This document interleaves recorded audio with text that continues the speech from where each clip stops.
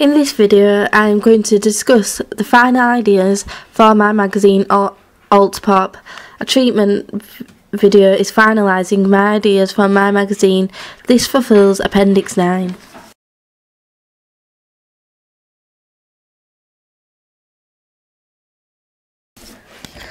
What changes have you made to your ideas based on your audience feedback? I have changed my masthead name because my feedback wasn't very positive.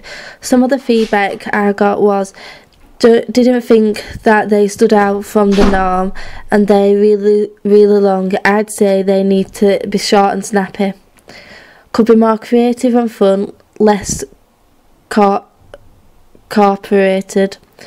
A lot of my feedback was about it being too long, so I decided to change my masthead to sound more like a masthead. I have changed it to Alt Pop. This is more catchy and short and snappy. Through my feedback, I have decided to change my house style colours. This is because a lot of my feedback states that it doesn't conform with the gender of my magazine, which is aimed at females. So at the start, it was red, black and blue, so I decided to change it to pink, red and black, as I feel these are more suitable to my target audience. My final masthead. My final masthead is red for the back with a drop back effect, shadow effect. This is because it is still girly for the pop side to my magazine. Also, I have chosen a backdrop because it is bold and makes the font stand out more. I created my masthead on Photoshop and is now going to be featured in my final front cover. I have chosen to have my masthead in red because the colour relates to the genre of music, which is indie pop. I have added a drop effect so it is bold and stands out. Audience profile. My magazine is going to be aimed at females. This is because the indie pop culture is aimed more at this genre rather than males. As pop is represented by girly colours such as pink, it is going to be a mainstream magazine as there is a wide audience that my magazine will appeal to. It would also appeal to people aged 16 to 24. This is because they have a lot of disposable income that they can spend on the non-essential things that are not necessary. Cost, frequency, paper it would be printed on. My magazine is going to cost £2. This is because my competitors such as Q cost £3.90. My magazine wants to compete with them because they have the same genre, and by keeping ours cheaper we can attract more customers because we will pay a cheaper price for a magazine that is going to be similar. My magazine is going to be published weekly. This is because we want to keep up to date with information. The indie pop culture has new information out every week, and the pop genre information is wide and is a busy industry. The paper that my magazine is going to be printed on is newspaper. This is because the magazine is weekly and needs to be disposable, as new copies are coming out every week.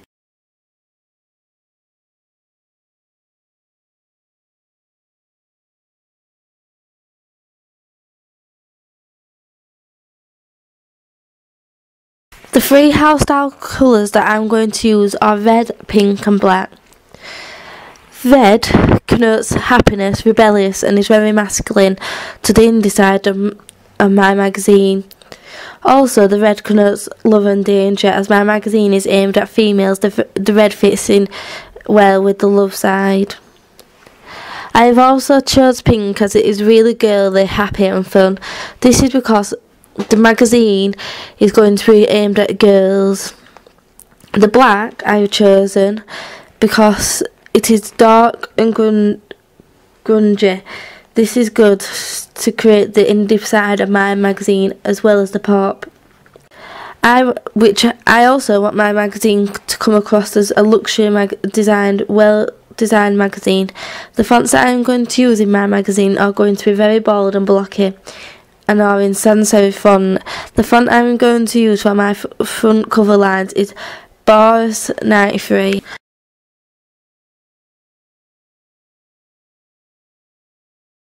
Front cover. My magazine is going to be called Alt Pop. This is because I'm wanting to bring together pop and indie genre as it is an alternative to just pop. I am wanting my front cover to be loud and vibrant, just like my subculture's hipsters. Just like this one, my front cover image will be in the centre of the page. There will be a medium close-up, so they have a direct gaze and you can see the model's body and face. Like the magazine, there will be no other images on the front cover. I want mine to look like Q magazine and have a focus point. Some examples of the cover lines and sell-by lines that I am wanting to use are Rihanna, what's next in her career? Katy Perry, big album release. The Killers are at the V-Fest, all the latest news inside. Jamie Lowe, big news, what has he got to say now? The Alt Pop Awards, who won what? My double page spread. I'm going to have 2 pages, but I could have more if I was doing an exclusive article, but I don't think this is necessary to do this, as my artist is going to be new and an upcoming artist. I'm going to have an image on my front cover of a model on my double page spread. As he is a main feature, it will be a medium close-up with a direct gaze. My title on my double page spread is going to say New Kid on the Block, Jamie Lowe. This is so people know that he is a new and upcoming artist. I will need 3 columns for my information. This is because the Q magazine does it, and it is a code and convention of a double page spread. My content page is going to be just like this one, with a different number to the name of the artist. I think this makes the artist's name stand out more. I will feature multiple images to follow the codes and conventions of a content page. There will be an image of the artist and of the editor in the editors section. The 3 colours that are going to be featured on my double page spread are pink, black and red. These colours flow out the magazine as they are my house style colours. My magazine is going to be influenced by Q, NME and Top of the Pops. These are all magazines that I'm going to prestige. One thing Q always uses is a medium close-up of the model with a direct gaze at the reader, as this comes across very personal. I'm going to prestige Top of the Pops and have a banner running across the top of my page with the key quotes and information from an interview that is going to be featured in my magazine. I am going to prestige Top of the Pops magazine by having a picture of the front cover of my magazine with numbers relating to different information featured on my front cover, which is Anchorage, on my content page. I am going to feature 1 advertisement on the content page to relate to target audience I am wanting to target my magazine at. The things that I'm going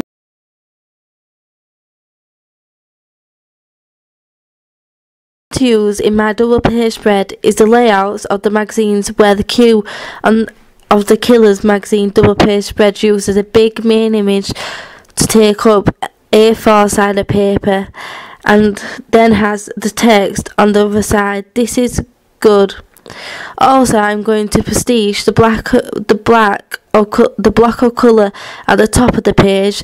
This is so my masthead stands out compared to the rest of the page.